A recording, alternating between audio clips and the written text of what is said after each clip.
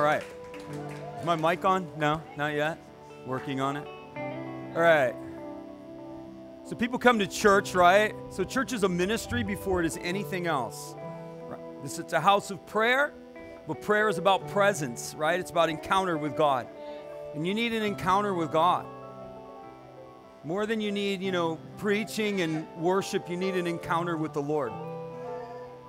So it's 2022, right? So we're moving out of the old and we're moving into the new.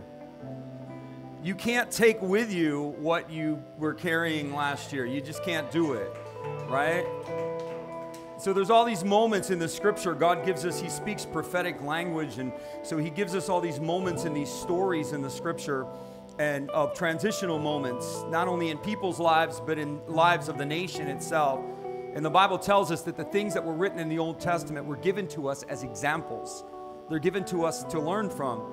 And one of these examples of transition is when Israel was leaving, they had been wandering in a desert for 40 years for various perspectives and viewpoints that they held that were not congruent with God. They were not able to inherit the things that God had for them, and so an entire generation could not inherit the promises.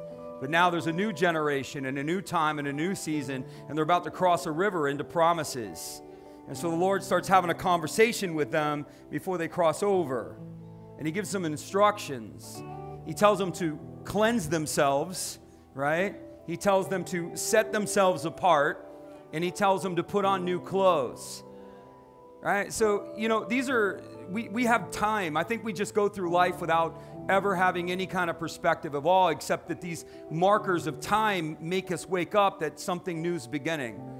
So when we have a new year, it means something new is beginning. We all want something new, right? We all make New Year's resolutions. This is the year. This is the year. Then long about February, what happens? Well, I thought it was the year, but there's some things that are happening. I believe that 2022, God uses numbers. We're prophetic culture here. We believe in it. We activate it. We live it. 2022, 22 is 11 times 2. 11 is transition, 2 is witness or agreement. I've been saying it for the last few weeks. I believe that God is going to make transitions in your life that you will witness. But I believe that there's also transitions that are going to come in your life this year that you must agree with. And if you don't agree with those transitions, wishful thinking isn't going to make it happen. There are things that he's going to do by default because he's God. He's going to make transitions, and you'll watch God do great and mighty things. And he'll make these transitions, and you will witness them. But there are other things that are specific that you've been asking for and you can't attain because you're not willing to come into an agreement with it or into an agreement with what God is wanting to do. And God is saying, look, this generation just passed because they couldn't get into the agreement that I was trying to bring them into. They couldn't get it. Oh, God would never let that happen. He made promises to a generation, and that generation never inherited it. You say, well, if God said it, he's going to do it. Who told you that? You have to align with what God says. It's a participation faith, Christian. It's not a spectator sport, right? Inheritances, there's lots of things that are given, but destiny is not given to you without your participation. You have to make changes.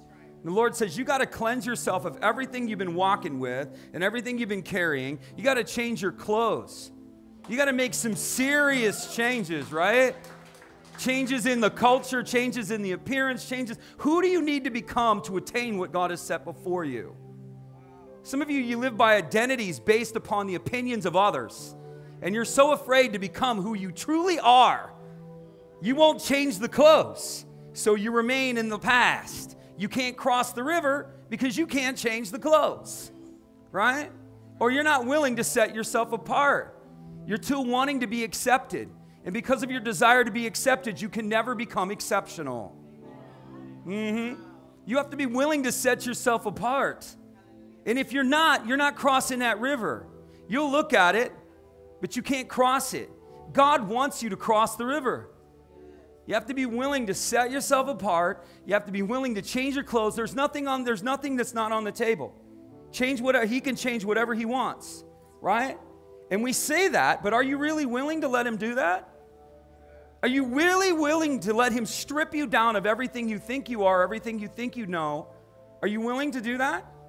It's an easy concept, but it's a very difficult principle to live out, right? This is real faith. This is how this kingdom is real. This kingdom is alive. God means what he says. And he intends on doing what he wants to do, but he needs certain things from us.